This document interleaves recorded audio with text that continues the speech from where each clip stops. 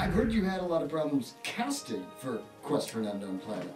Yeah, there was definitely some interesting challenges, you know, initially getting it cast. We reached out to Rob Schneider, which was sort of my idea, and never really, that didn't end up working out. I'm not really quite supposed to talk about it, but we did end up with a cast, and they are doing it. So it's pretty great.